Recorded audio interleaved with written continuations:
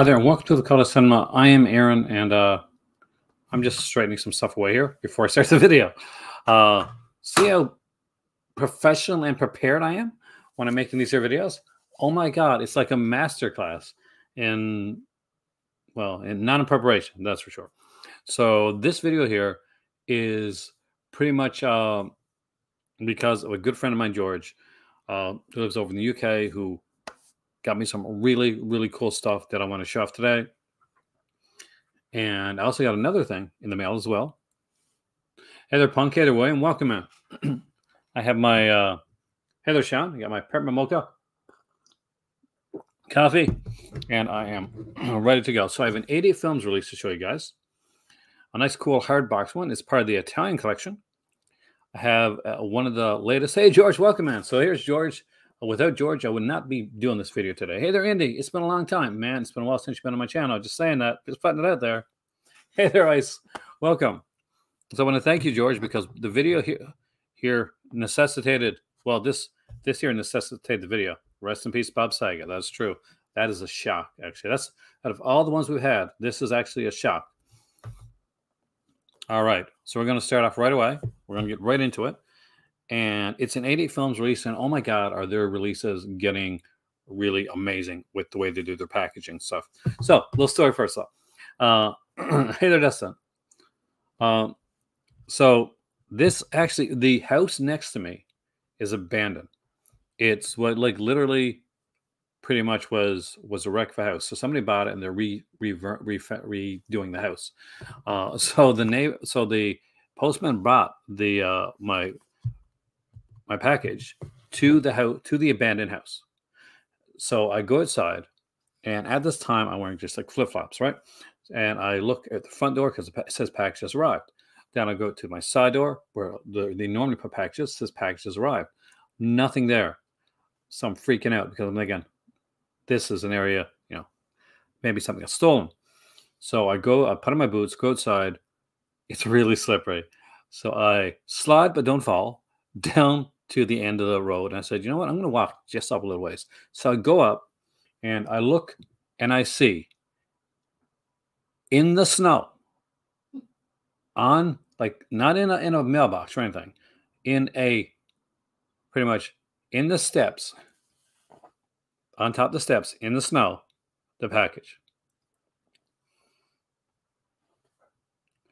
Tarkowski, well, Stalker maybe? So luckily I was able to find it there and get it because I was actually really, really excited with this. You guys will see why in a second, actually. So starting off the 88Films release, because I really love the way this is done. And this is The Nun and the Devil. So this is a hardbox release. This came out around maybe a couple years after, right? A couple years after The Devils. Ken Russell's The Devils. Oh, Alan, man, that sucks. I know what it's like. So this is a hardbox release. Armor God, that's a cool release, man. So we got here in this one, so you'll see on the inside, but I'll tell you the features. We got an interview with actor Luke Miranda. You got commentary by Kim Newman and Barry Forshaw, so you know it's going to be good commentary. We got Judging Luke. Okay, I already said that. The Devil and Martine, an interview with actress Martine Brochard. Palalo Connection, a featurette about director and writer Domenico Paolella. I probably pronounced that wrong. Horny Devils, Nunsploitation Explained, interview with film historian Marcus Stiglager. An alternate English and Italian title sequences, English trailer, Italian trailer, reversible sleeve. And it opens up, and it does pass the knock test. So we see right away the Nun the Devil has a beautiful looking booklet. And I got to make sure, before I can show you stuff, I got to make sure it's NSFY. It is SFY, actually. Hey there, Dungeon. Welcome, man. You know, stolen packages. So it's been a while since I've seen this one. I'm trying to remember Nun the Devil. I know I've seen it years ago, because if it's nunsploitation, I'll tell you right now, I am a nunsploitation person.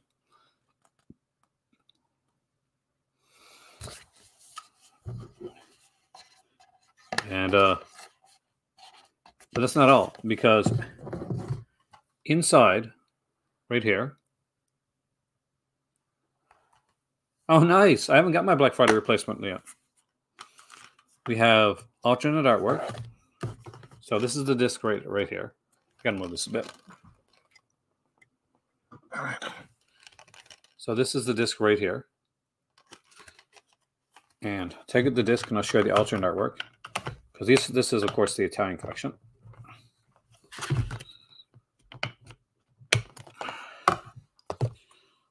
So on the other side, it does have the Italian collection original art right there.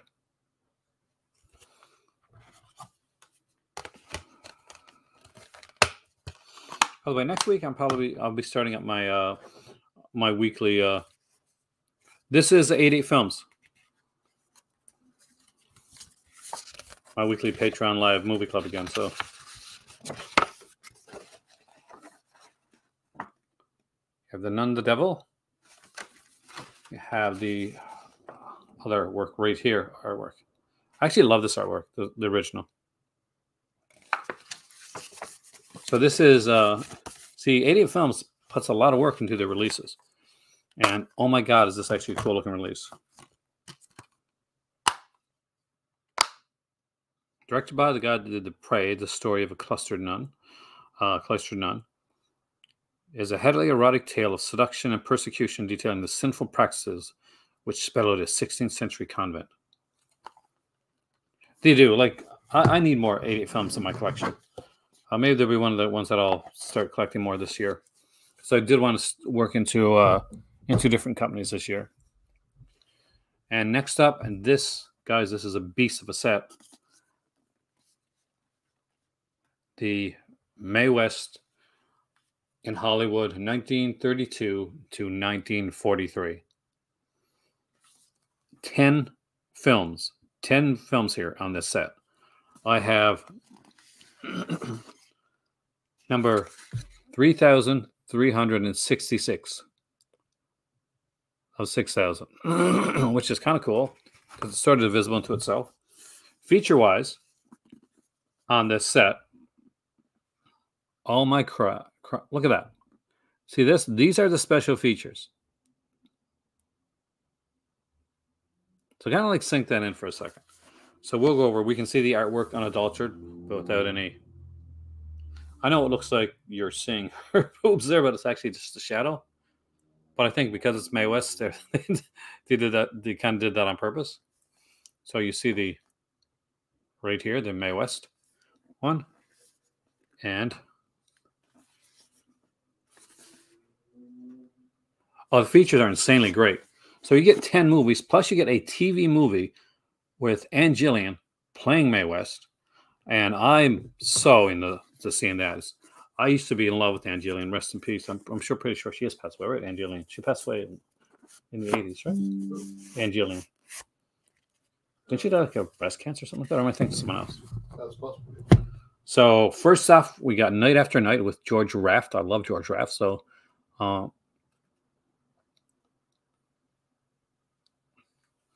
this one, there's two on this one. So you also got, of course, She Done Him Wrong, which, you know, is a classic. She's still alive. This is the second video in a row I've almost killed somebody that's not dead. Special feature. Watch the TV movie for sure. That's probably going to be one of my first watches because I watch these films. So we got the high definition remaster of Night After Night, a new 2017 restoration of She Done Him Wrong from a 4K scan, original mono soundtracks, audio commentary on She Done Him Wrong with critic and film historian Pamela Hutchinson, Mae West at UCLA, a 29-minute archival audio recording with Mae West. We got an 8-minute short, cartoon short, called kind of a parody thing called "She Done Him Right," an animated short film parody with Pooch the pup and other canine characters. You also get The Merry Old Soul, a 8-minute Oswald the Rabbit short, which has a lot of like Hollywood like celebrities in there. Yeah, William, I almost killed her, hey? Including like Mae West, and I think it might have good old W.C. Fields in here as well. 71. Holy crap. Who am I thinking about that passed on at a young age? Like she was like a sexy actress like that. So we got I'm No Angel. She teams up again with Cary Grant right here. And we also have Belle of the 90s. And this one she works with Roger Pryor. I was going to say Richard Pryor. I was going to say. And a Western star. So if anybody knows Johnny Mac Brown, then yes, it is a Waterlands cartoon, actually. And I love myself some of the stuff, the Woody Woodpecker stuff. I got 2 Woody Woodpecker sets, actually. Not Marilyn Monroe. No, somebody that she died in the 80s. Okay, so they got a 2019 4K restoration, 2021 restoration of Belle of the 90s from a 4K scan. Wow, brand new scan for that one. Original mono soundtracks, auto commentary on I'm No Angel with critic and writer Farron Smith Nemi. 2 Super 8 versions of I'm No Angel, a pair of original cut-down home cinema presentations. Original theatrical trailer, image galleries, publicity and promotional material, new and improved subtitles for deaf hard of hearing.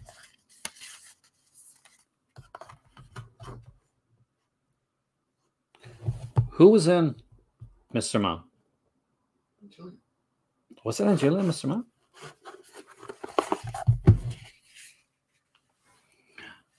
The whole Mandela effect, guys. Mae West going to town. I love the double entendres in her in the titles. And Klondike Annie, which is not so much a double entendre. So, who's going to town with her? 2018 restoration of Going to Town from a 4K scan. 2014 high definition remaster of Klondike Annie, original mono soundtracks, audio commentary, and Klondike Annie with academic and curator Eloise Ross, Downtown Girl, 34-minute appreciation of Mae West's unique persona with academic and film historian Lucy Bolton, tactical trailers, image galleries, etc., etc., etc. Terry Garr was a mom, was a Mr. Mom too. Yeah, it was Angelina I was trying to think of though. Oh, Indy, you got to get yourself into some Mae West. She was like so far ahead of her time. We got another one with a Western actor in it. So go West, young man, and it has Warren Williams and of course the great Randolph Scott. Lyle Telp is in this one with Mae West as well. We also get on here Every Day is a Holiday.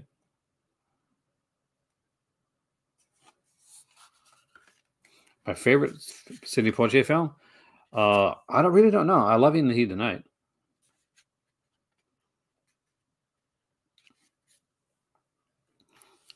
We got here 2021 restoration of Go West Young Man and Every Day's Holiday from 4K scans, original mono soundtracks, audio commentary on Go West Young Man with writer, film historian Nora Fiore.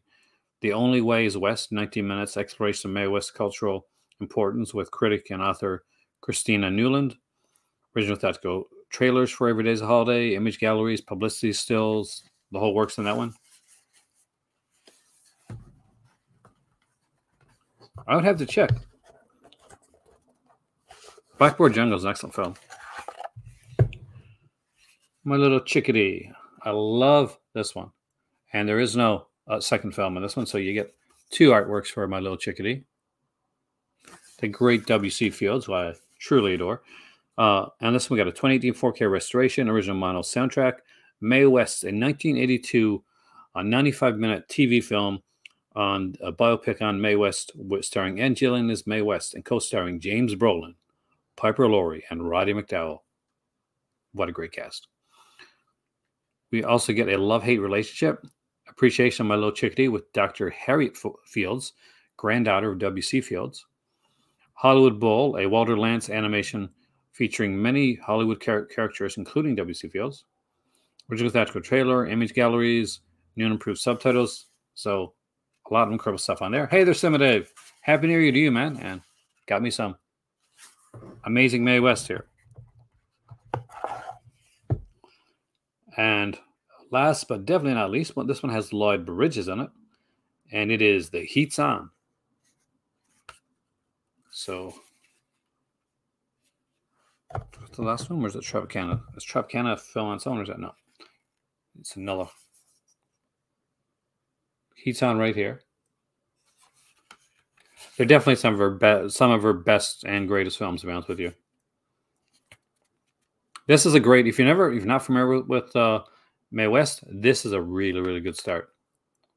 Really, Piper Laurie. I don't want to kill anybody else, so I'm going to say Piper Laurie is alive. Is Piper Laurie alive? I think she is, right?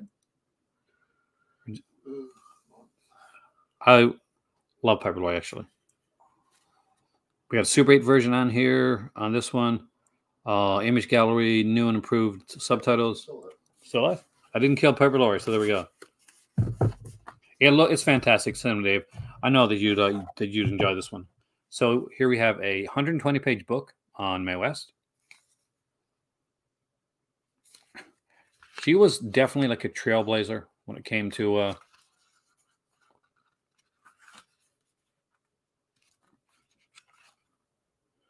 cinema. She was kind of the Madonna of her time for a film. Like, she was going to do what she wanted to do. They'd give her a script. She'd often like change the lines and improvise the script. It would be much raunchier when she was done with it. And you know, and some of the people were shocked that Mae West was not more of a lady. And in all honesty, screw those people. So we got like write-ups on all the films here. We got Sex Hollywood and the Making of Mae West by R.S. Vise C. We have Eleanor Kellogg on here. Thank you. Disconnected. I always forget to say that. Doing Mae West Sunbeam Trips from Prison. Mae West 10 Rules of Love by Madeline Metzen. Has Mae West Reformed by Lou Garvey. And by the way, these articles I'm talking about, like the first one was in 2021, but the other ones that were done were in 1927, 1935, 1936, and there's one here, Mae West on Hollywood in 1959. So think about that for a second. Some of these films here, some of these articles in here talking about Mae West were done back in the 20s and 30s. That's incredible because you really get like what they thought of Mae West back then. And this is so cool. There's only around 3 box sets now, I think, that I have to get to be caught up on Indicator box sets until they come out with new box sets. But this is gorgeous, and this is what it looks like. Oh, here we go.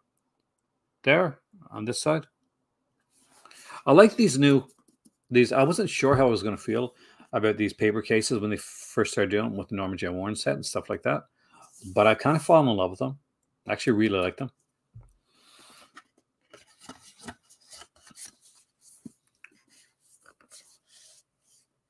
It is really cool, isn't it, that they do that, to reprint the contemporary articles, the articles of the time, right?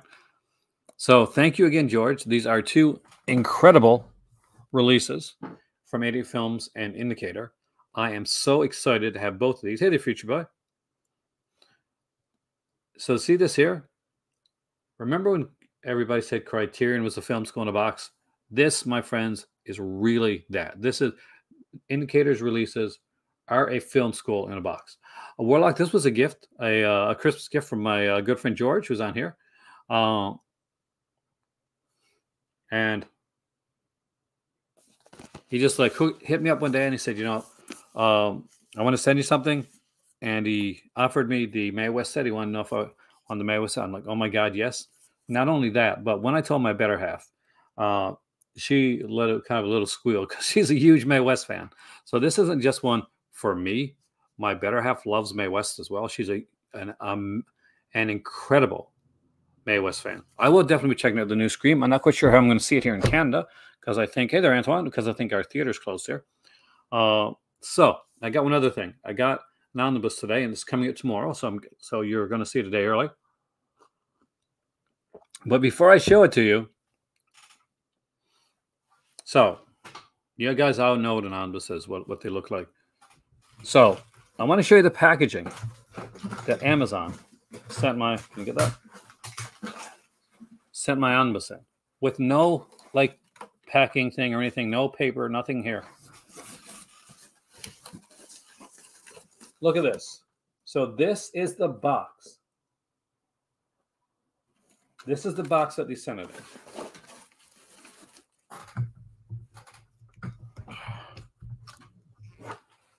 This is the book.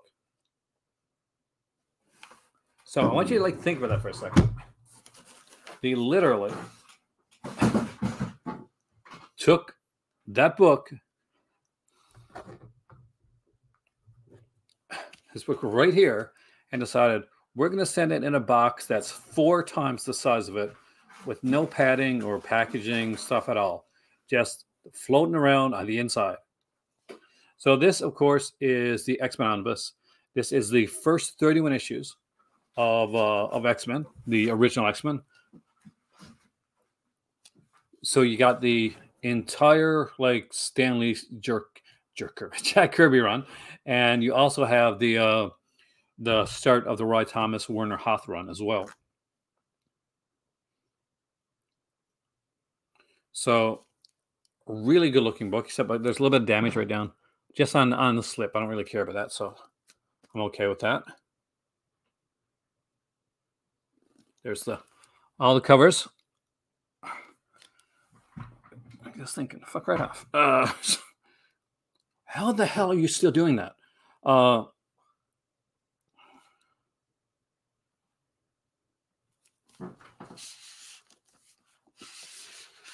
And the really nice thing is that with the new ones, they're actually doing this here. The X-Men Omnibus with the classic X-Men logo.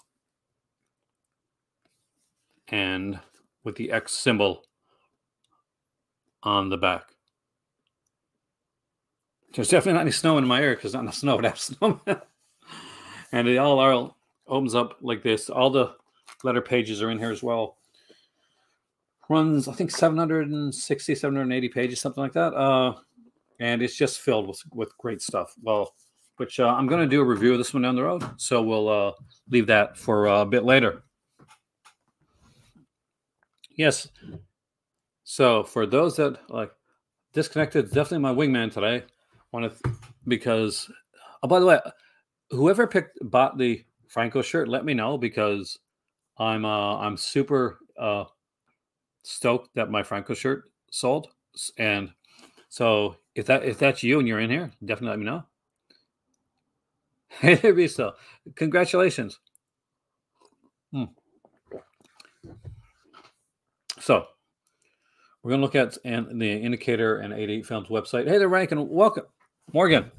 You're going to love this. So I got from George, None of the Devil. And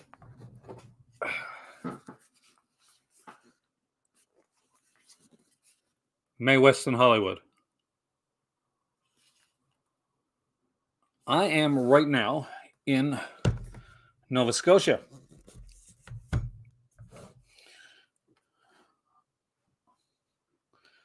I'm originally from Newfoundland, but I guess I travel a lot.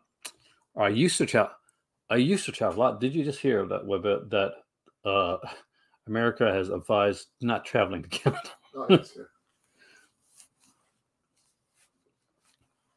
So I wish.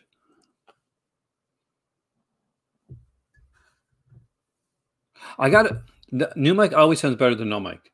I need to recheck the video, so I'll let you know, because I am subscribed and have checked out a couple things. But usually it's when I'm on the run, especially recently.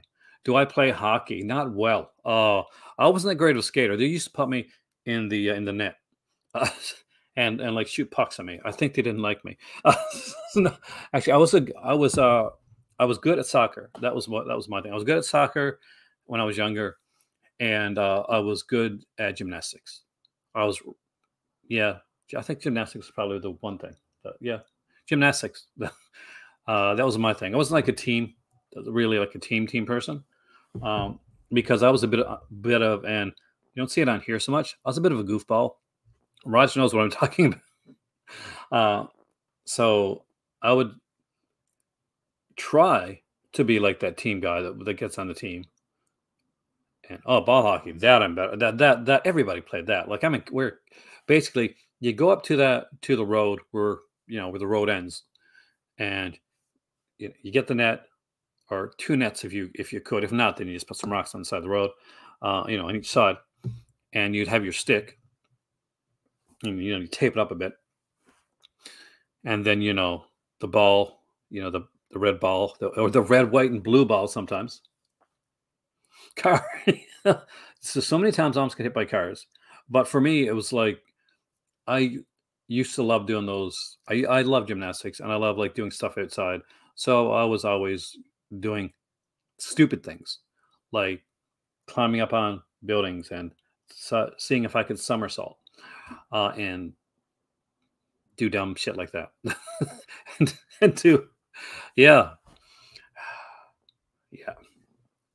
And that's why I have back pains now. And that's why my knees hurt more now. All right. You guys want to look at the website?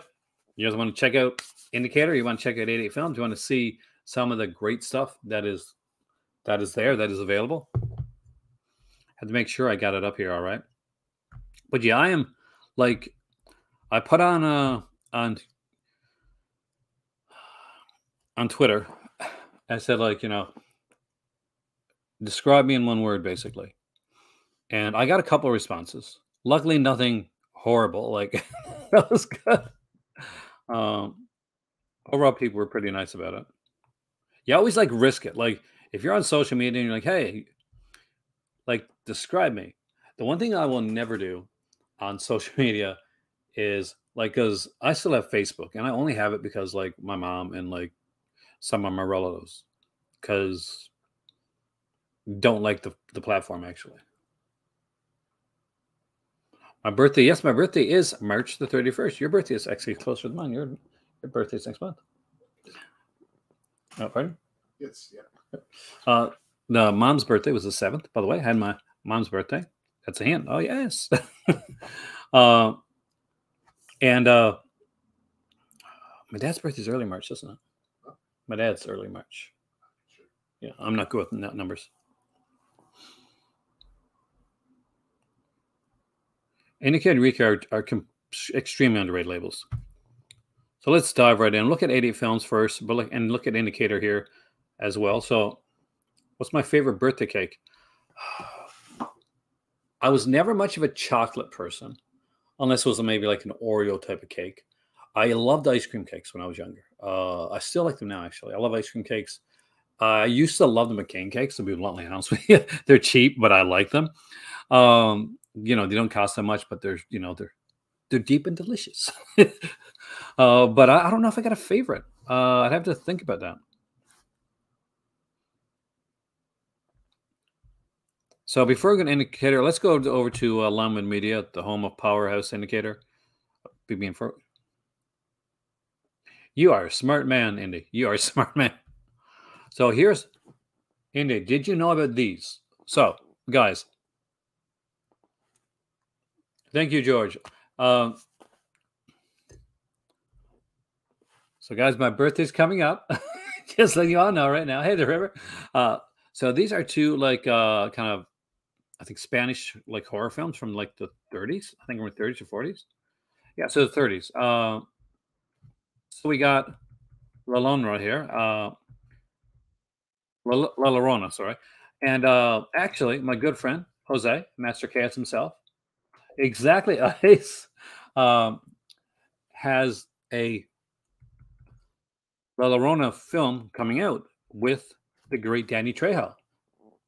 It will soon be on streaming platforms. I think it drops for streaming for renting on January 12th. So make sure you check that out. This is cool. I love the look of this. Early horror classic from Mexico. Expressionistic, lyrical, and atmospheric, Ramon Peon's film draws on the influence of Universal Pictures' contemporaneous horror cycle and incorporates elements of period melodrama and romance. The landmark production and evolution of Mexican cinema has been newly restored. Thank God, that tells me so much about the film. But we have a behind the scenes here, a documentary on it, video appreciation of the film, limitation booklet, 4,000 copies. It's pronounced Llorona.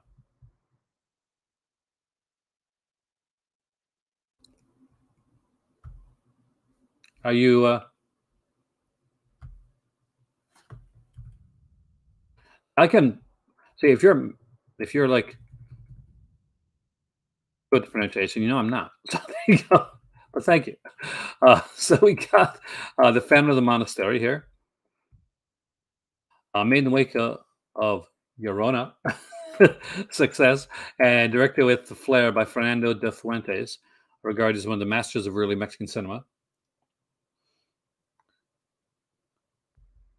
Fantasma del Convento tells a macabre tale of a troop of hikers who will become lost in a forest and take refuge in a haunted monastery.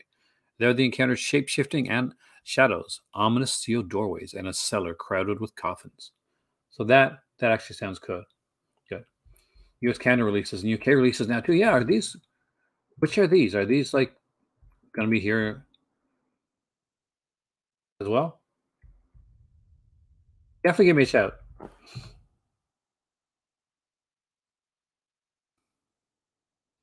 Video appreciation by Abraham Castillo Flores, head programmer of Mexico's Morbido Fest, and limited edition booklet as well on this one here, 4,000 copies. The UK, so okay, is it 2,000 for the UK, 2,000 for the rest of the world? I'm not quite sure. I got to check. Are these on Amazon already?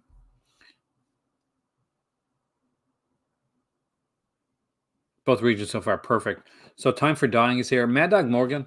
So if you picked up the last movie, which was, by the way, something that George gave me a while back with Dennis Hopper, you're probably going to be digging Mad Dog Morgan. This is a pretty insane film. It is by Philippe Moret. So Philippe Moret is the director of films like The Beast Within, and probably more infamously, Howling 2, Your Sister's a Werewolf, and Howling 3. Oh my God, is this so much different from any of those films? So very much different than every single one of those films. So we get two presentations of Mad Dog Morgan. I've only got the DVD of this one, so I probably will be upgrading this one here. It's a good film. Like Dennis Hopper, like literally was pretty much insane when he made this movie, and Dennis Hopper would have said so himself. I don't know. He is passed away because he died after 24. Dennis Hopper. We got two audio commentaries on there with the director. We have To Shoot a Mad Dog, behind the scenes documentary. Hopping Mad, more reflects on the making of Mad Dog Morgan. That's Our Mad Dog, a conversation with Dennis Hopper, a retrospective interview with the legendary actor. Not Quite Hollywood interviews, over an hour of outtakes from Mark Hartley's acclaimed documentary. Man, Not Quite Hollywood, that exploitation documentary, that is the documentary that keeps on giving. How many releases have we seen from Umbrella? And like anytime there's an Australian like release, especially an Australian exploitation release, like you go look through it, you will see like, and by the way, there's even more Not Quite Hollywood interviews about that. 2010, was it? Did it? Was it that? Yeah, 2010. Sad. He was such a great actor too. He went way too young. Got an 80-page book on with the new essay by Tara Jodot, Philip Morris pre-production notes on Mad Dog Morgan. That actually should be pretty cool. And again, here it is, 2,000 copies for the UK and 2,000 for across the world. To be a blind buy, it's pretty insane. So Mad Dog Morgan, George, he was pretty much a legend over in Australia. It's a real person. Mad Dog Morgan was actually a real person. It's Dan Morgan. Yeah, there it is. Based on the true story of Dan Morgan, infamous Australian outlaw, once described as the most bloodthirsty ruffian that ever took to the bush. And in actuality, Dennis Hopper, when he was making this film, he lived up to the title of Mad Dog Morgan, actually. I love Cemetery of Terror. It's really, really good. Rest in Pieces, the river I haven't seen in years, and I do own it. Forgotten Jolly Volume 4, Jocko, I think is going to be the best of the bunch so far. I know some people are kind of iffy on it, but I really, really like Forgotten Jolly Volume 4, and I think that people, a lot of people, Jocko, I think, are going to eat their words once they actually get it. Especially Because here's the thing: if you don't like Sister of Ursula, the Giallo Sister of Ursula, do you really watch Giallo? Mad Dog Morgan much better than Ned Kelly. Oh, I like Ned Kelly, but I do agree with you. I love this look too. The look of this cover right here, like the drawing, like the pencil drawing on here, the artwork is fantastic. It's fantastic. It's fantastic. I made a new word, guys. It's fantastic.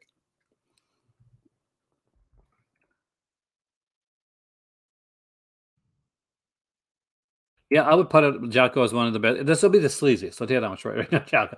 This will be by far the sleaziest. If you like sleazy Jellos, this will be the sleaziest box set that of the all the Jello box that they put out. Like just let that sink in for a minute. All right, so we got some of the great stuff here. There's so much great stuff. That we got That'll be here. Voices with David Hemmings is here. The Devil's Men, An Unsuitable Job for a Woman. A Dandy and Aspic. We got the Joan Crawford's Berserk. We got Border. We got Gardens of Stone. Let's see all these. Actually, let's go to the box sets because that's where I want to go right now. Right below the Black Angel. See, it's going to have a lot of sleazy stuff. All right, so this is. We'll go down here, from here, and we'll see a lot of these are out of print. But so that's the original Sinbad box set. I have that. The Ray Harryhausen ones, which I also have. Hammer Volume 1, Fear and Warning. I got that one. It's a great one, by the way. Hammer Volume 2, Criminal Intent. That's even better. 5 Tall Tales, Bud Boddicker and Randolph Scott at Columbia. That is amazing. Samuel Fuller box set at Columbia is also amazing. Hammer Volume 3. William Castle at Columbia Volume 1. If this ever goes back in print again, guys, get it. It's not only does it have the best of the William Castle films on here, it's got a great documentary as well. Got William Castle Volume 2. This is still available, by the way, guys, at Columbia. Of course, Norman J. Warren one is actually kind of sold out. Marlene Dietrich and Joseph von Sternberg at Paramount, again, from 1930 1935. Incredible.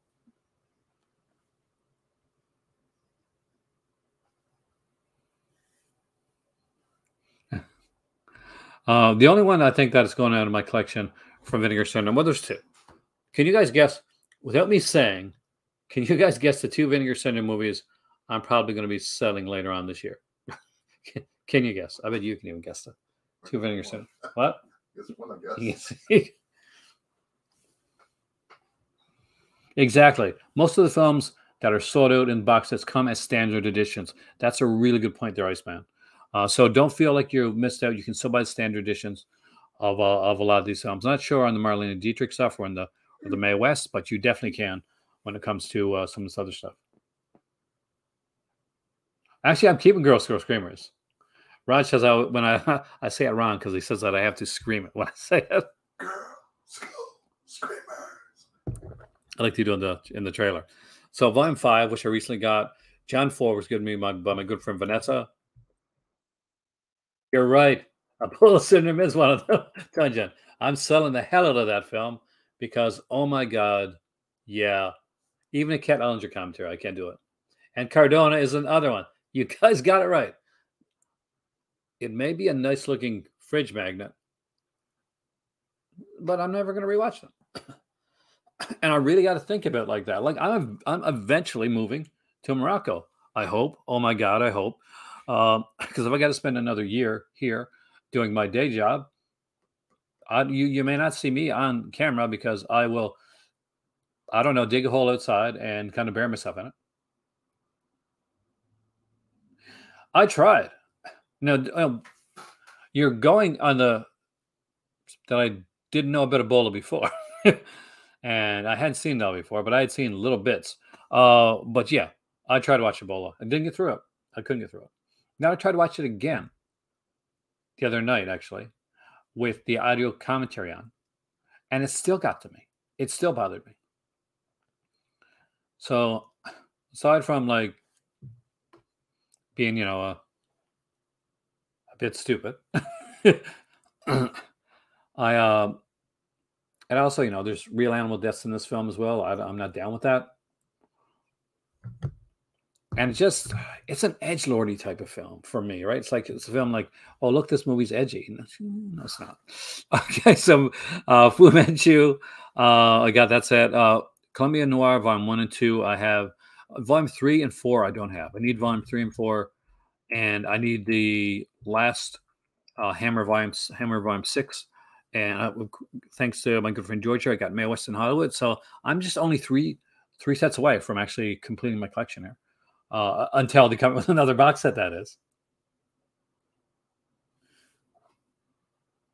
Indicator for me, like I gave Indicator my top score this year when I did like my culties. I gave my top score. Dude, I haven't had hair left. Well, one, I never get stressed, except when I'm working. No, that's not true. I get stressed on my work. I hate it. No, people that I work with are really nice people. Nothing wrong with the company at all. It's just that I'm going to say this. I'm going to be bluntly honest here. For some reason, when somebody goes to call the company over the phone, not everybody, but some people, when they pick up that phone, they're like, how big of an asshole can I be? Like, how crappy of a person can I be to the other person on the line? Well, pretty crappy. Yeah, exactly, Warlock. You understand what I mean, man.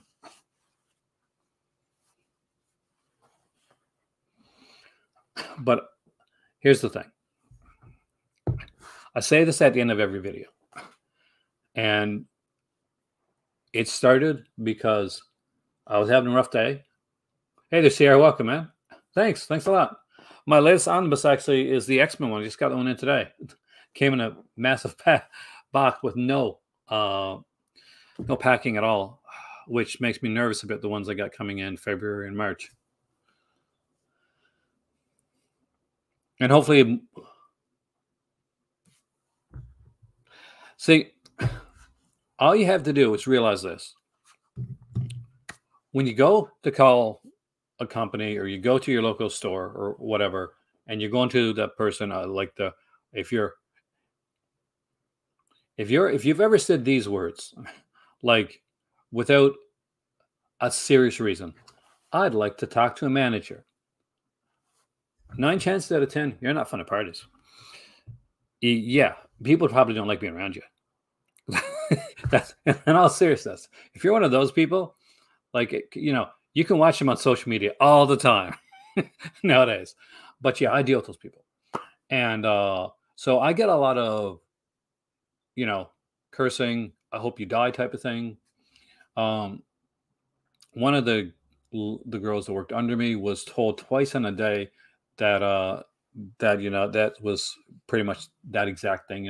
Hope you die from a specific thing, and then when they get to the point where it gets really bad, then then they get me, and I am not going to listen to you anymore. I'm going to listen to you for a bit, and then I'm going to be, were you mean? Were you mean to people? Okay.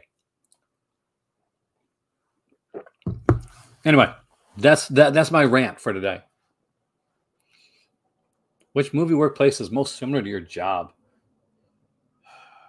Maybe Office Space. Yeah, you ever see Office Space? So yeah, the guy from Office Space. That's how I feel. But Clerks, probably Clerks too. Not Clerks 2, but Clerks. As in, there's Dante and there's Randall. And sadly, I'm not Dante. So there you go with that. All right, so 88 Films. Got some great stuff out here as well. Let's check out some of their stuff. Taxi Driver. Love that movie, actually. Such a good movie. Oh, love. Disconnected. I'm pretty sure. Yeah, I know it's Disconnected. Talked about this Paramount. I think it was Paramount, like 4K set. And one of the films that was in that 4K set was Taxi Driver. There's also Stripes in there too, so you got like really good stuff. Oh man, Sierra, I feel sorry for you, man. I know how hard it can be working retail, especially in holidays. I worked at Best Buy back when the Xbox came out. So up in Ottawa, man, was it hectic. Like people were like, you could barely move. Just what would you say you do here? I'm gonna need you to move your desk just to Columbia Classic set. I had a boss like that, actually, not the job I'm at now, but I did have a boss like that. That was very much that, like kind of passive aggressive, like dickhead of a boss type thing. I think it's volume 2, right, Iceman? I'm not sure if Disconnect is still here, but if he is, hey, dude, I'm just showing out your channel. By the way, for the next 4 days, you're going to see me over on Master Chaos's channel, so please check that out. Me, Master Chaos, and Mr. Tony the Dead are reviewing Scream 1, 2, 3, and 4, all 4 of them. They're going to see one per day coming on to a Master Chaos TV channel, and I think he dropped part 1, Scream part 1. I will say that I dominate a bit of the conversation, but I talk a lot, so I apologize for that. It is like, I mean, I'll never want to go back to retail again. I'm like, after this, I'm like, I'm not even supposed to be here today. Yeah, I'm supposed to be in Morocco right now, guys. I'm supposed to be in the sun. I'm supposed to be like sitting at a cafe, like eating like croissants and like teaching film class. Not at the same time, though. That does sound like a pretty awesome thing to do. I would be the coolest teacher. I would be the coolest. Every teacher's got to think to do that. You do, Dustin. You really do. Scream 4. Did I call Mill Creek? Listen, Ultraman theme song. I know because one, I talk to Mill Creek, like, well, don't talk to them, but I get my emails from them, and I have all the Ultramans here, so I can listen to all the Ultraman theme songs. I am so jealous of you, Sean. I would love to work at a library. Friend of the channel here too, Kubrick. Actually, Kubrick Lover works at a library too as well. One of my dreams was always to kind of work at like either a movie store or a library, because you better stream Moroccan cafes. Actually, that's not a bad idea. Screen box. Oh, that would be amazing. Can you imagine if 88 Films did a screen box set? We need a good one. And you know what would be really cool, Ice? Guys, one of the movies that's still cut to this very day is Scream. So unless you got the Blu-ray from Hong Kong, sorry, Blu-ray, the Laserdisc from Hong Kong, if you got the latest edition of Scream, do you know what? You don't have, it's still not uncut. So when you open up that new box set of Scream that came out a couple years back, that's still not uncut. An idea how many Ultraman sets we have coming up this year? Oh, God. Heath would know. Heath is Serial at Midnight, guys, for those that are new to my channel. And definitely a good friend of the channels. I know there is, I think Zero is coming next month in February. Yeah, Zero is coming in February. And I know there's another one. So Zero is part of the contemporary Ultraman series. So we're looking at we're up to like 2017, 2018 with Ultraman right now. And then we're at about 1998 or so when it comes to the Legacy series. No, they're not rebooting Scream. They're just, they're using the Scream title because here's the thing. They said, we don't want to use Scream 5. That's too long of a number. We'll just call it Scream 2022. That's a longer number. I bartended before. And I bounced at my mom's bar. And where's that at again? Rocky? No, St. Paul's, right? You're at mom's bar? Or you're in Ontario then? Or I don't go to bars. No. But it was my mom's bar. I don't go to bars.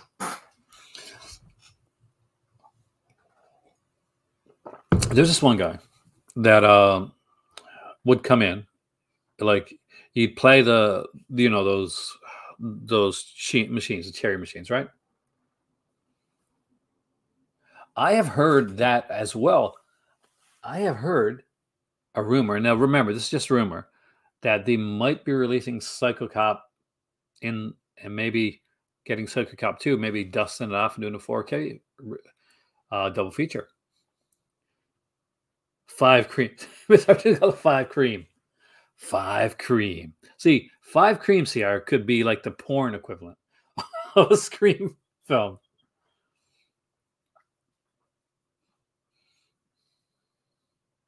But yeah, the guy would come in. He would get he would cash his check at the till there, and then would get like a straw, like a plastic straw. He would like kind of bend it up like this, and he would put a bunch of money into the machine. He'd set his how many like lines you want, and then he would take the straw and press it against the thing, and just let it go, and keep going, and just going and going and going, and then you just go have. Like with what he had left over, he would go have a drink or two, and sometimes he might win like 100 or 200, but he like definitely lost a lot more than he won.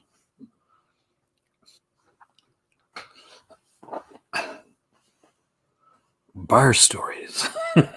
There. Say, you never know what you're going to get here, guys. I was a jack of all trades, but no, it's kind of like. Scream 5 is not a remake or sequel. It's it is a sequel. It's not a remake. It's just a sequel. It's a sequel to the other Scream. Don't you have great, man? Scream Again is a sequel. No, Scream Again is a one-off film, sci-fi horror film. Roadhouse, man. Gotta be Roadhouse. You got Patrick Swayze, you got Terry Funk from wrestling in it. I know. But no, Scream, the new Scream movies, it's just a sequel to the last Scream film. I'm not quite sure if they're going to mention much about it. Hopefully, we get Kirby back because Kirby rocks. So, kind of looking forward to that. I really, really want to see the Scream film. Roadhouse is awesome. I don't know anybody that doesn't like it. You like Roadhouse? See, do you like Roadhouse too?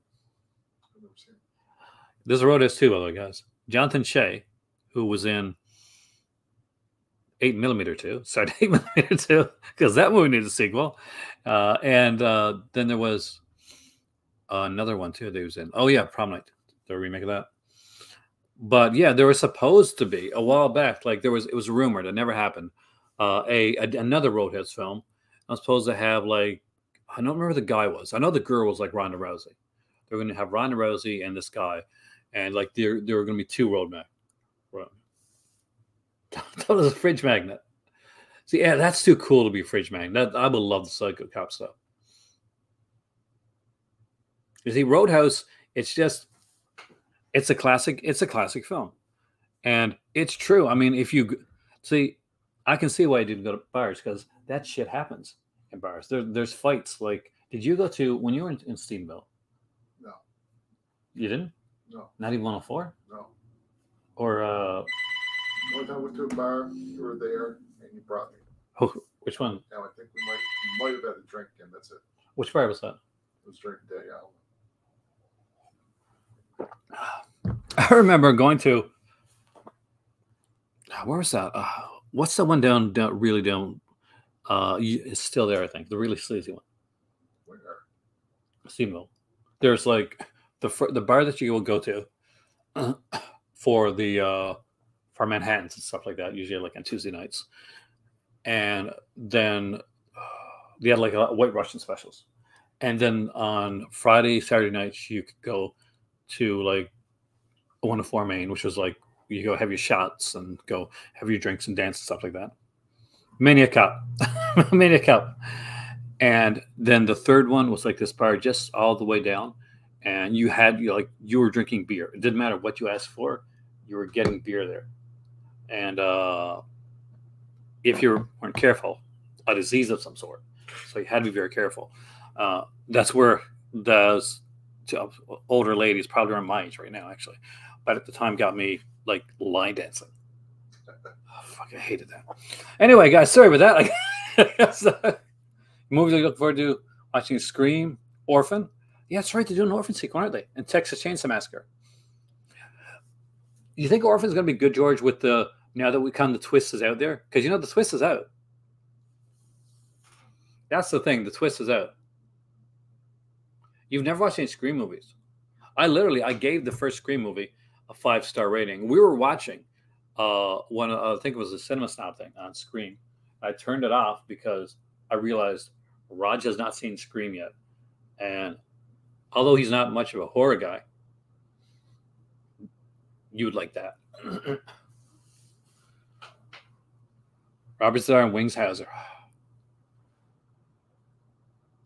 And Robert Z'Dar was in Samurai Cop. So, not only was he in Maniac Cop, but he was in Samurai Cop as well.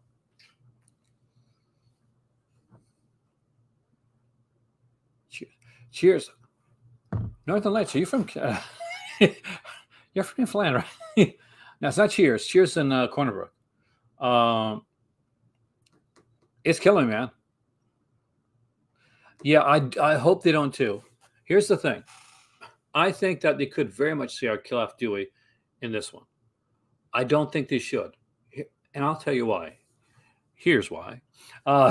Because David Arquette pretty much like solidly loves the Scream franchise. He does. He truly does. They have to plead every time to get Neve Campbell and Courtney Cox back. Hollywood Cup would be a good release, actually. You have to plead to get Neve Campbell to come back for 10 minutes in the movie, or Scream 3, yeah, kind of like that. Courtney Cox will come back more, but Neve Campbell still. I'm thinking, you're going to kill someone off. That's going to seem like sacrilege. I know. Kill off Courtney. Kill off Neve Campbell.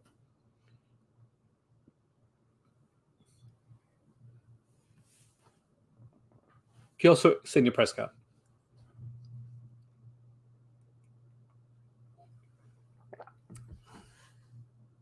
Because unless you're Friday the 13th and you kind of do it haphazardly, you don't normally kill off the Scream Queen. But I think it would work here because David Arquette, he's not going to definitely cost a lot to work. He's not going to be hitting them up for a whole ton of money. He will come back because he loves the franchise. He is the Donald Pleasance of Scream.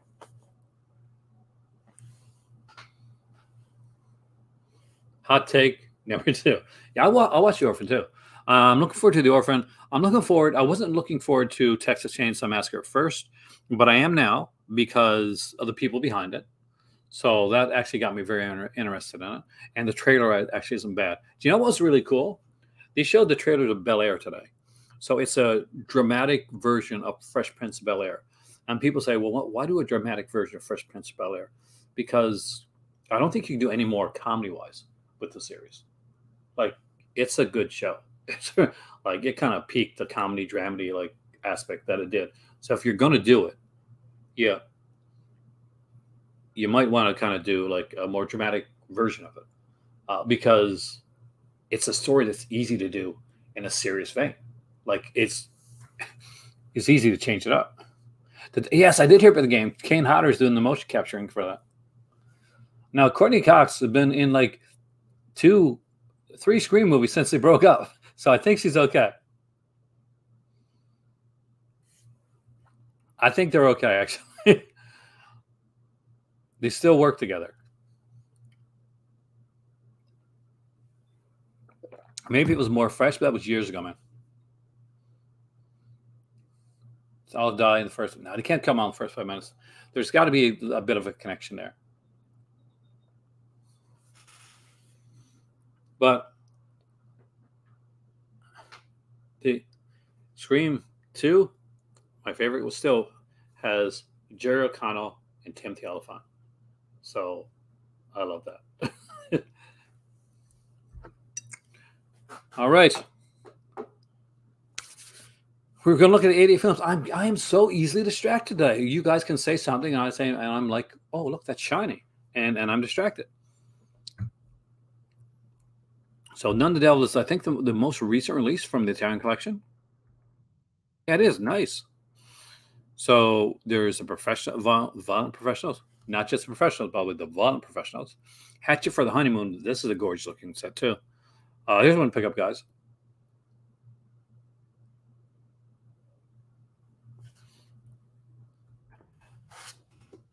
He had a lead in part 4, but they messed it up. Got like stuff on here like Tough Ones. Gorgeous looking set here too. Jerry Connell's cool. And Sliders is one of the great sci-fi shows. I love Sliders, especially early Sliders. The aliens did Sliders though. What's the most horror movie? What's the horror film looking most forward to watching? It's here, Scream, actually. I thought it was going to be Halloween Ends, and I'm still very interested in Halloween Ends. Like Kills was okay. It is a Child's Play hat. There you go. So Scream is definitely the one I'm most looking forward to watching this year. Like there's other ones that I want to see, but Child's Play is definitely like Child's Play. But Scream is definitely the biggest one. Halloween Ends to see how it goes, and although they killed off one of my favorite characters, Halloween Ends, so Halloween Kills, so that was kind of bummed me out a bit at the end of the film.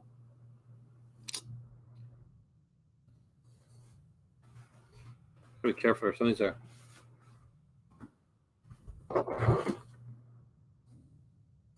Steam Vampires. Okay, let's see which one it is. It's not Patty's Pub, Clancy's Bar. I mean, I was in Redwood a few times. Is this all of them? This one. Those ones that came up. One of these is probably renamed. Oh, yeah. But we used to have nicknames for it, but I can't say those on camera. 4K Spit in Your Grave. How is that trash? Because that looked like a really good box set. For those that don't know what Trash is talking about, Ronin Flicks wrote a 4K edition of I Spit in Your. What the heck is this? And how did I not know this exists? Modern Vampires. One combines dirty violence, seedy sex, and malicious wit with quite the panache of writer-director Matthew Bright. Anyway, so there's a box set. There's this right here. A Spit in Your Grave box set that came out. Now, the classic film. 3-disc set has a 4K UHD of I Spit in Your Grave. The great Camille Keaton. You get the documentary Growing Up with I Spit in Your Grave.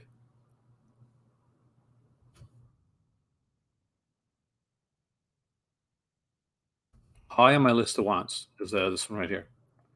Also, I got to say this right now for those that here's one too that I wouldn't mind picking up. Grindhouse releasing Death Game. So Death Game is an excellent film. So for those that's oh god, what's it called again? Keanu Reeves. He didn't call it Death Game. The one where he's like the musician and his wife and kid leaves. It's just a remake of a Death Game, actually. What's it called, guys? It's an Eli Roth film. It's a remake of Death Game. I should know this. Knock Knock. It's called Knock Knock. Okay. So Knock Knock, the Keanu Reeves film. So the better version of this, with the beautiful Colleen Camp, by the way, is Death Game. It's a 2-disc limited edition. There's the I Spit in Your Grave, the original. Then there's the sequel done years later. You can probably like miss out on that one. Then there's the remake of A Spit in Your Grave, which had its own sequel, and then it's had a third one. So there's 5 altogether. So Grindhouse releasing, rest in peace, Sage, who helped start this company, Sage Stallone. But Death Game, really cool. They got these here, Death Game meat cleavers. And it's basically, I don't want to give too much away, but there's a guy, he's at home, his wife's gone, and 2 very beautiful girls knock on his door. And most of the time you think, wow, that's how a porn movie starts. But sometimes guys, sometimes temptation has a price. And in Death Game and in Knock Knock, thanks to Zombies, you will find out what that price is. And it's not the same in both films. But you got to check it out. It's a really cool film. I don't want this. Oh, God. Just had to make sure him's asleep sometime. Find a way to get this here. That's a meat cleaver. Like, that is a meat cleaver keychain. That's cool. So this is a really cool film. Couch, you would like this.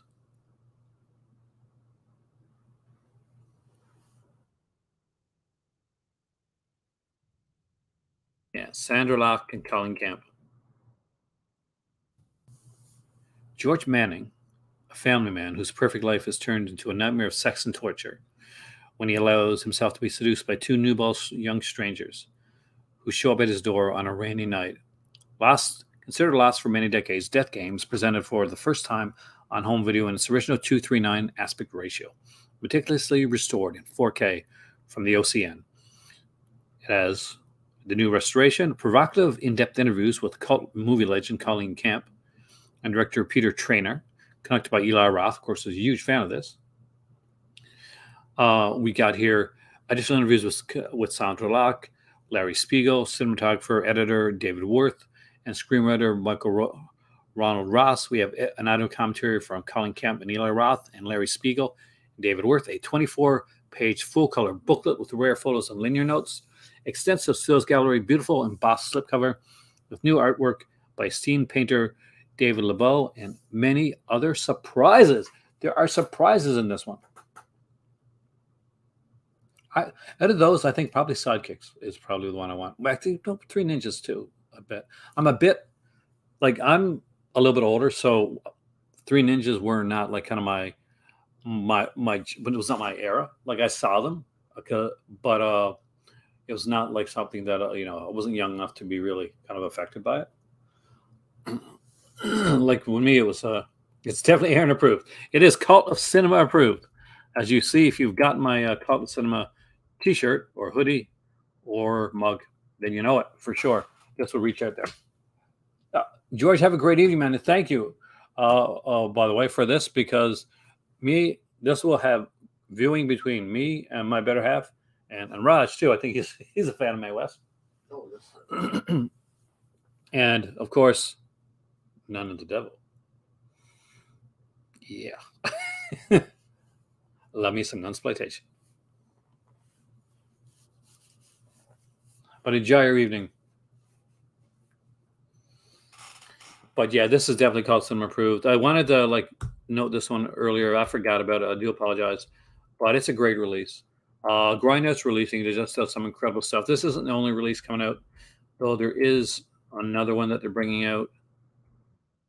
Call again.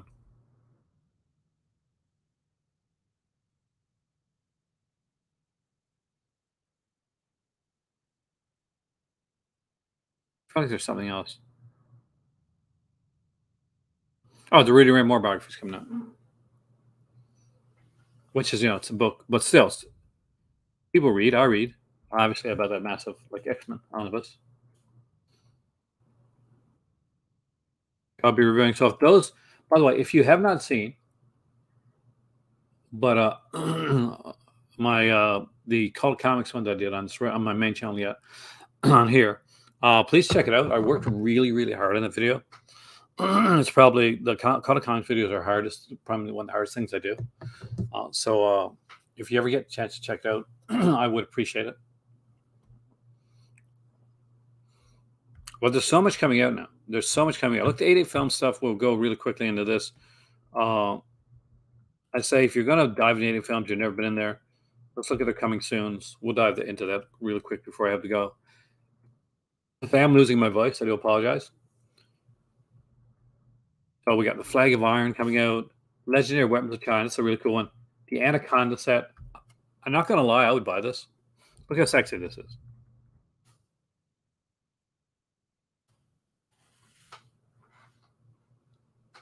Is that not a sexy looking set? See? Oh my God. Like I was going to buy the Anaconda set here. Like it was only like $10 or $15, something like that. It was the Anaconda and something else, I think Lake Placid. Like set. And I mean, still, actually, but look at this. This is so cool.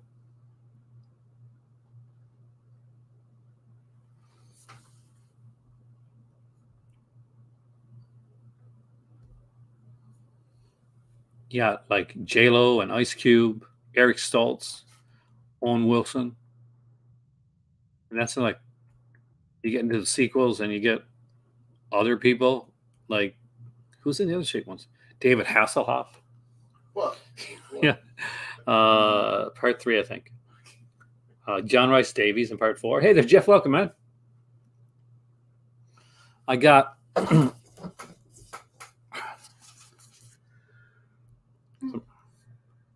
since I'm heading out now in a second. For those that just came in, my good friend George, I got the Mae West box set and the Nun of the Devil. Hey, DJ, welcome, man. They are fun films. Yeah, they are fun. Were you in an episode of Walker, Texas Ranger? That's cool. And of course, I guess I got to put the slip back on it. But before I do, X-Men Omnibus. This is the original classic X-Men Omnibus, by the way, guys. Well, let's put the slip on. I'll show you with the slip on it before I go.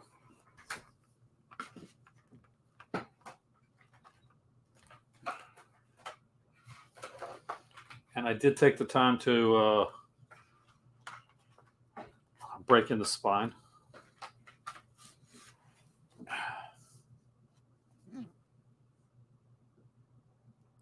This is a classic Alex Ross cover, by the way, guys. I love me some Alex Ross. First 31 issues of X-Men. So you're going to get like people like Kazar, the first appearance of Kazar, first appearance of Magneto, first appearance of the Blob. A whole ton of first appearances in this one, actually. I need to get the second volume eventually. Just ported the Death Game. Nice. Congratulations, Trash. Anyway, I'm Aaron. It's different. I mean, here's the thing, Sarah. It's very different. So, how to collect X-Men. If you're a Silver Age fan, then you probably will.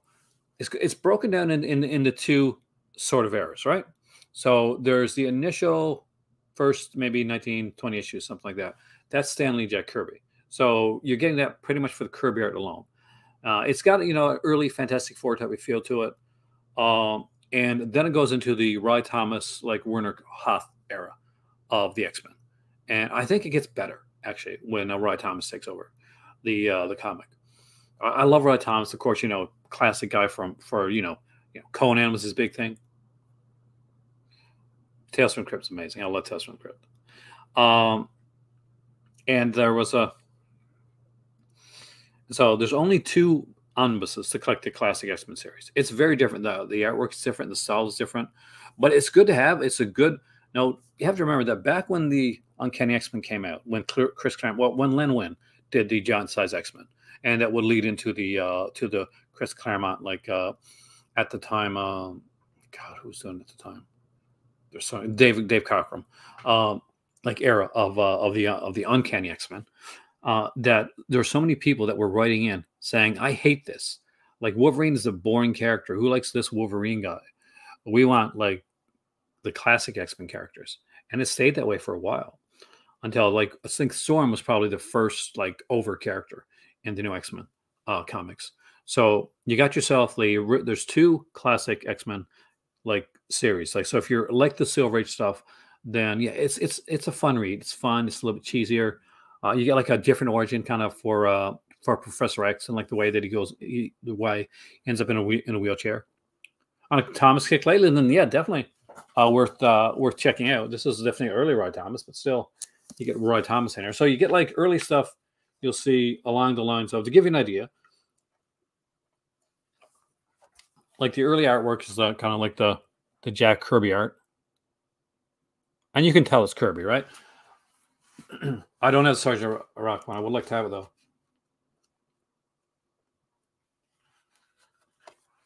And then when we get into like Jay Gavin or Werner Hoth or someone like that, you get a different, more streamlined look for the characters.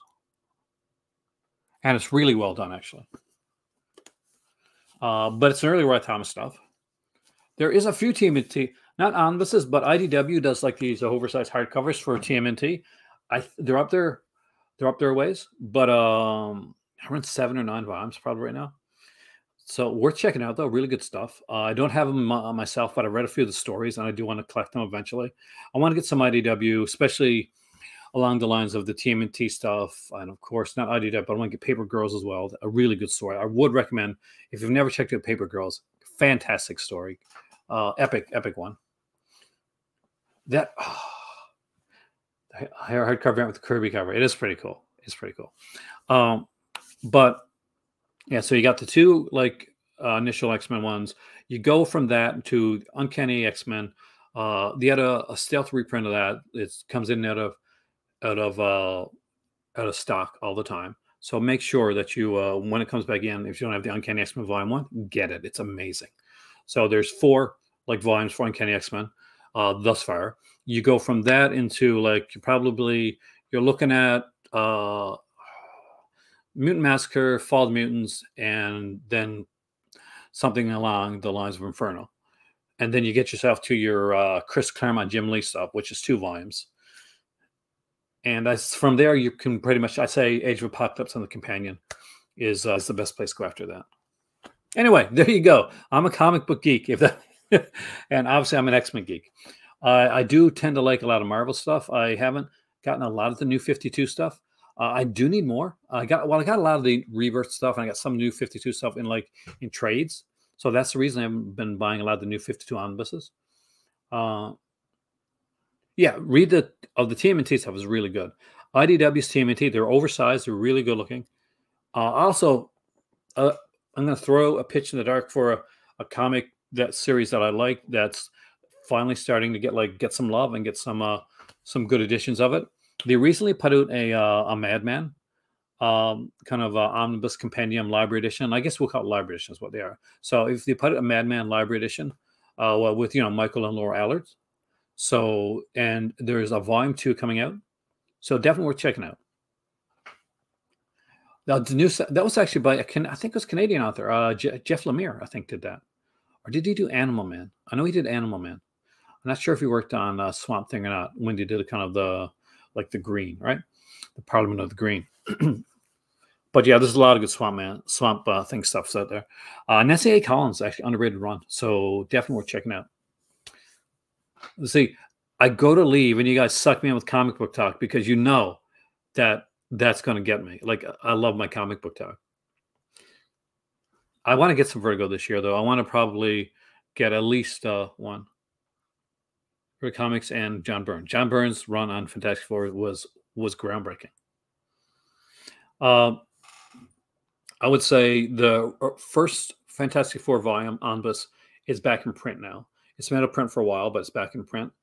So at this point, for the first time in a while, the classic Fantastic Four, so volume 1, 2, 3, and 4 are all pretty much in print. Which are really good.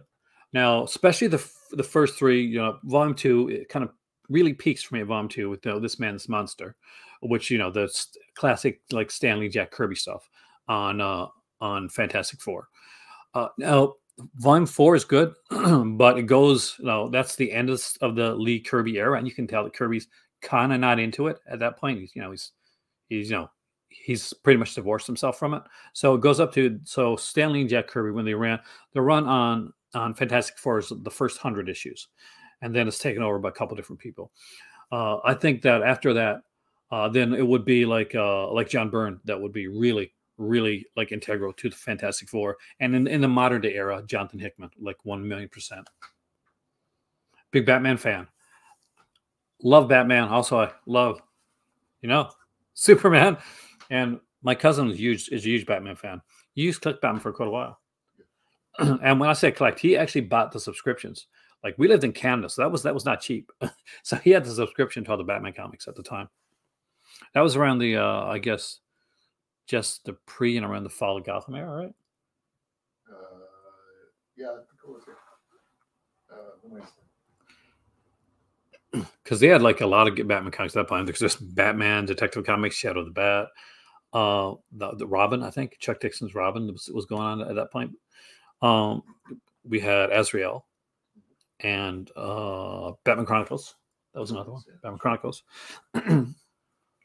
We haven't had a lot of Batman omnibuses. Like the Golden Age Batman, Superman era stuff, actually really fun. Surprisingly, Superman's a little bit darker in some cases than Batman is, especially in the early stuff. Like Superman, here's a guy who's supposed to be kind of the Man of Steel, but in the early comics, it's like, this guy's beating up his wife. I'm going to find a way to make him think I'm somebody else and scare the crap out of him. Get your man, what's that too? Excellent. WC Fields would be amazing, actually. I would love that. But I don't know, just a few.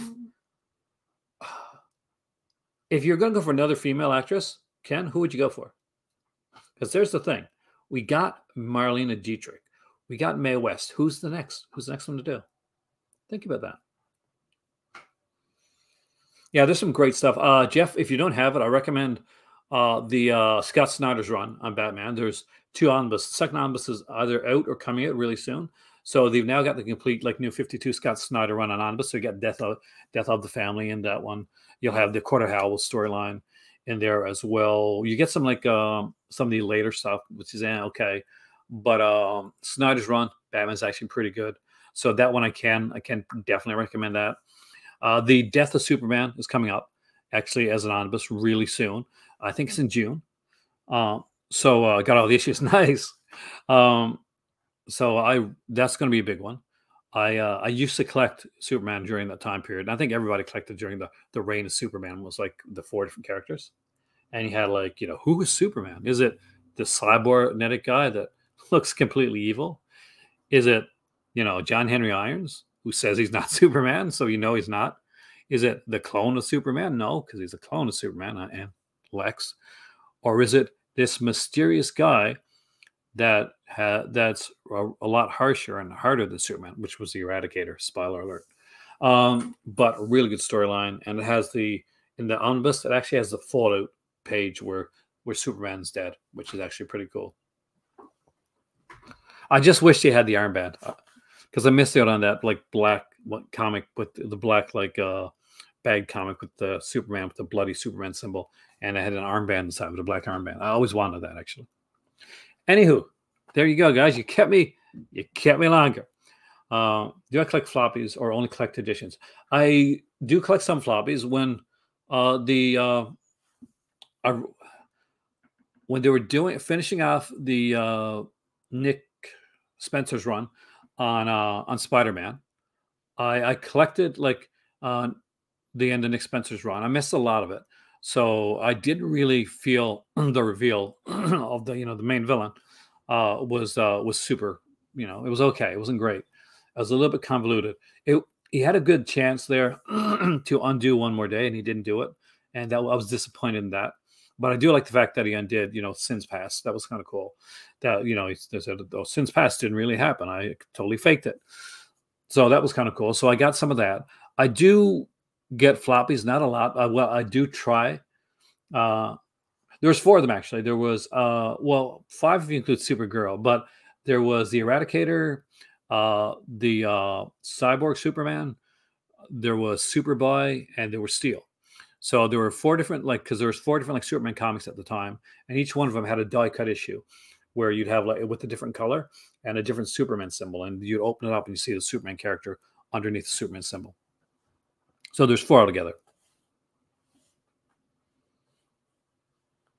Yeah, Steven, that's a Superman really, really stretched out. Did you like Death Superman? No. You read Death Superman, right? Actually, I don't think I did. And it's good. I mean, I'm going to say something here, and a lot of people are kind of different. But you guys let me know what you think. For me, the best part of Death of Superman is like, because Doomsday isn't that is really Mary Pickford said I would love actually isn't it really not that exciting of a character. It's great like introduction for a character, but he's literally he's a beast. He is meant to kill. He's there to kill, and he loves to kill, and he's there to kill Superman, and he does it. He does his job. But in all honesty, I would say that my that I like the after effect after stuff. So I love Funeral for a Friend. I like voraciously read that. I thought that was way better written than the actual Death was, because Death had the gimmick. So there were 7 issues. And of course, there was a JLA crossover issue as well. But it started like 7th issue was the first issue at 7 panels. Then the next issue at 6, 5, 4, 3, 2 until the final, the actual issue 70, Superman 75, where he dies, has 1 panel per page. And so it's like a big, massive brawl, and it can end the only way that any fight like that can end with both of them lying dead on the ground. And they would bring back and use Doomsday again, but I don't think he was ever used as well as he was in that time period. But there was some great stuff going on before then. There's actually an omnibus called Exile, like a Superman omnibus called Exile, which is around the time where Superman actually does have to exile himself. There's a really great storyline in that about about a character called the Guardian. And there's this the Guardian is like he's in the hospital.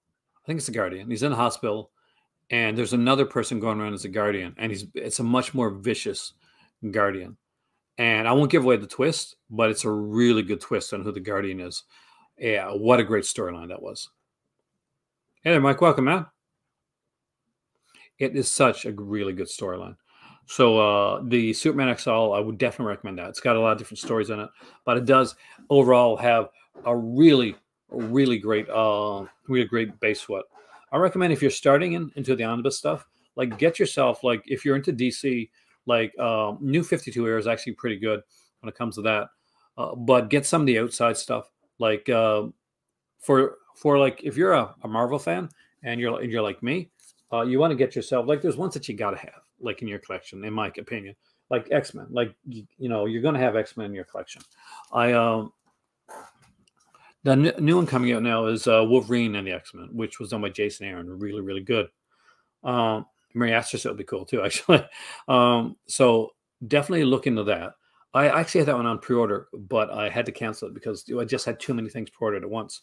It tends to happen. I didn't initially have too many things pre-ordered at the same time, but what happened is that a lot of things got pushed forward, and now you get a few coming out at the same time, and you got to like prioritize. But if you're actually, I like the spines. I was initially thought I wasn't gonna like it, but I don't mind the smaller writing here. I know it's like really tiny, and I think they'll change it after time. But I really love this. I really love these here pictures. And the biggest like improvement, CR, is this right here. Putting the things on the back looks way better. Like look at the earlier, like, and some of the DC stuff where they have just like the character's name kind of embossed in black. It would be really hard to see, especially on camera. So but Marvel does it better when it comes to that. But yeah, so Jason Aaron's Thor, pretty much from what I heard, that's like if you don't pre-order that one, you're not going to get it, because you got the whole Mighty Thor aspect of it. You got the God Killer storyline. Everybody loves the God Killer storyline. We're just coming in the next film. We got the Jane like Thor storyline, which is incredible. Jason Aaron just had an amazing run on Thor. And don't underrate Matt Fraction's run either. Matt Fraction, of course, he's probably more famous for doing like Hawkeye. But Matt Fraction had a really decent run on Thor as well. So both of those are coming out this year. We got a Matt Fraction Thor omnibus. We have a Jason Aaron Thor omnibus. So, get those early. Onslaught's coming out as well. Onslaught, so that's X-Men and the Avengers crossover. It kind of leads into what would become Heroes Reborn and then Heroes Return. That one's been a print for a bit. That one's around 1,200, 1,300 pages. It has a lot of different characters in it, and I see that one going out of print pretty quick as well. There's a few of them that I think are gonna go quick. For those that have never collected or don't know what comes to these omnibuses, basically, you got to grab now. Like there was a time when you could wait and you could say, "Well, I'll get this one eventually," but nowadays it's like a lot of these go to print, and unless it's like super popular, like unless you're an X-Men, an X-Men like omnibus, you're a Spider-Man omnibus, and even Spider-Man's not safe. Then you don't know what if you're going to be in print, and you don't know if you're going to get it from like this is like this should be what we call evergreen. So this should never be. This was in print for years, by the way, guys. This is an X-Men original. This was a whale, and a whale those that like don't collect the stuff. A whale is a hard to find omnibus. It's like Moby Dick, right? It's a white whale. It's a whale. Um, so that was in print for I think like 5 years. So this is the first time that's been in print for I think around 5 years. See, you might know better than me on that one. I'm a newer collector when it comes to this type of stuff. But think about this: like most of the movies stuff that we collect, we can find them for like, or we can find them on eBay for fairly decent prices, unless it's a box set or something like that. But these here, just like your films, by the way, these are limited editions. They're not like they're not made over and over again. When a lot of Marvel has a limited amount, they don't tell people how much it is either. So if something is overwhelmingly popular, that doesn't mean they're going to remake it again. It just means that they're going to make something else like it. They're going to put something else like it. So let's just say Jason Aaron's Thor. That's pretty much it's a guarantee seller. It's gonna sell out. Well, you can get them for different prices. Trash, you live in the States, right? So where you live in the States, you've got like places like In Stock Trades and Organic Price Books where you can get them for a lot cheaper. Like here in Canada, it's harder to get. Like we have either the comic shop, so if we're close to a comic shop, or we got Amazon. And now this one here, I got this one when it was on pre-order. So this one's cover price in Canada is 125, 100, I think, in the US. And when I ordered this one, I got it for under $90. So which is good for here because for $9 Canadian, by the way. So about about $70 over there in the US. But if you go to any go to Organic Price Books or In Stock Trades, one of those places, then you'll find a lot of these here for like $40 or $50 American. Sometimes even better. These slash prices sometimes like 60, 70%. So Trash, you can go there and get like all kinds of 100 Bullets by Brian Azzarello. Volume 2 of that is coming out soon. Really good omnibus, by the way. A really good storyline. Brian Azzarella's 100 Bullets. If you've never read it, definitely recommend that. Great stuff when it comes to that one. And the cool thing is too, Trash, that they have Marvel Zombies. Was that an omnibus? I did not know that was one actually, Jeff. They have limited editions covers. So if you go to places like Organic Price Books, I said it so many times, I feel like they should sponsor me. There's alternate artwork. So when they put out Todd McFarlane's Spider-Man omnibus, it's a fairly thin one actually. There were 3 different covers. There was just a regular cover that was for like standard, like if you bought it on Amazon.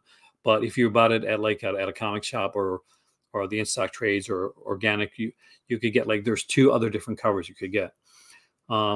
So when I went to the comic shop in St. John's, I picked up a bunch of omnibuses, and I would, whenever I could, I would choose the variant artwork because it was much harder to get. Variant artwork on the books sell out a lot faster. So this here is Alex Ross artwork, and you think this one might be the variant, but it's not. The actual Kirby cover is the variant artwork, and it's harder to get, and they tend to sell out faster than the other artwork. So you got that, and you have in the back of the books too, like your features, just like your movie, your Blu-ray has special features. There's like artwork, like black and white artwork breakdowns. There'll be like write-ups on characters. There'll be interviews, stories. Sometimes you can get like 200 to 300 pages of special features in the back of these here omnibuses. So I'm pretty sure there's like one of the ones I got recently has at least 100, 150 like special features. See, I did not know the Marvel's omnibus. That's actually cool. See, there's only a few times that they've changed it from having like for this is what you'll see, guys. Marvel omnibus right there, right on the Marvel ones. But what they'll do is they'll always Marvel omnibus unless it's omnibus or it's a Venom. Then it's a Ven omnibus. There are three of those right now. There is a fourth one, Venom's coming out with, which is I think Ryan Stigman, right? And well, this is in a way it's its own type of physical media. It's media. It's like, but it's for me like this is right up there with that. One of the big differences is that from DC and Marvel, by the way, on the back of Marvel ones, overall, most of them they show all the covers from that are on the inside the book, and the Silver Age era of Marvel and the Golden Age usually have will have the letters pages as well. So, and that is really, really interesting to read. And DC has never included letters pages, as far as I can tell, on any of their omnibuses, which is a real shame. And they don't put the comic covers on the back of the books, except for I think the recent Brave and the Bold of Volume 3. That one did have comic covers on the back. So that's actually interesting to see, and hope to see that they do that in the future as well. Have I read Gail Simone's? I love Gail Simone, actually.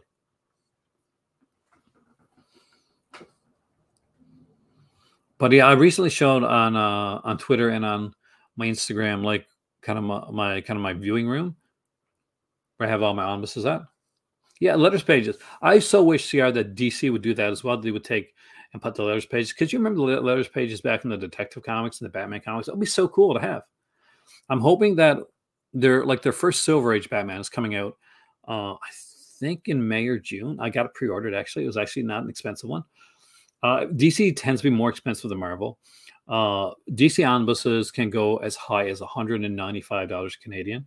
A more recent Marvel one, some of the bigger ones, can tend to go up to 183 Canadian. So it does get like a bit pricey. So you're really, what you have to do is you got to go in there early and you have to pre-order, because when you pre-order, like they drop the prices down sometimes almost as much as 40 to 50% during pre-order time. So you can get them for a lot cheaper. If you're in the United States, you're set, because there's a ton of places in the US to order from, get it and get like great stuff and great, like I would have to order probably around $300 worth of omnibuses to get like good deals from In-Stock Trades. But In-Stock Trades, I think, is the only one in that I could ship to from the United States that would give me decent, really decent like shipping prices if enough is ordered. All right, there you go, guys. Lifespan of books when the last page turned. Never. Oh my God, do you read books only once? That, especially like a comic. Like, do you know how many times I've read some of my stuff? For me, like, there's movies that once you watch them, you're not going to watch them again, but they're in your collection. But I got a better chance, like, reading some of this, as like I've seen the Ebola syndrome. I'm not going to watch that again. I got a lot of movies in my collection that I'm probably going to return to eventually. But for me, sacrilege. But the truth is, I read a lot, and I listen to music. So I'm a jack of all trades when it comes to collecting as well. It can be hard sometimes because you got to pick your poison. Last year, I had to decide, did I want? There were some really great box sets that came out. There are amazing ones, like what I would consider some must-have box sets. But I had to choose between, okay, there's certain books that I want, that I really want to have, and will I feel worse if I don't get these books, or if I don't get these box sets right now? And there's money issues too. Normally, I do both, but the car went on the fritz a bit. So I decided, you know what? I got a lot of films, but I really, really, really need to get some of these in my collection. So I'm 50. I'll be 51 this year, by the way.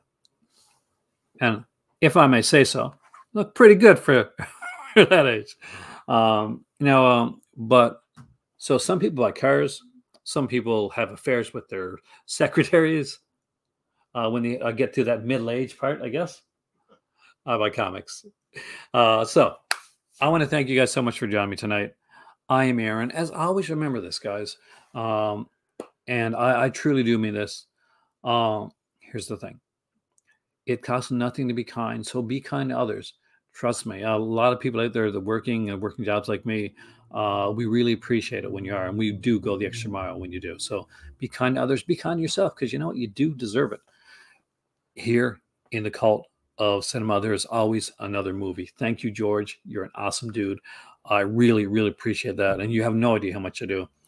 And there's always another comic. There is always another CD. And here in the Cult of Cinema, hidey ho, you got a friend to the end. Thank you so much for joining me, guys. I hope you have an amazing night. See you soon.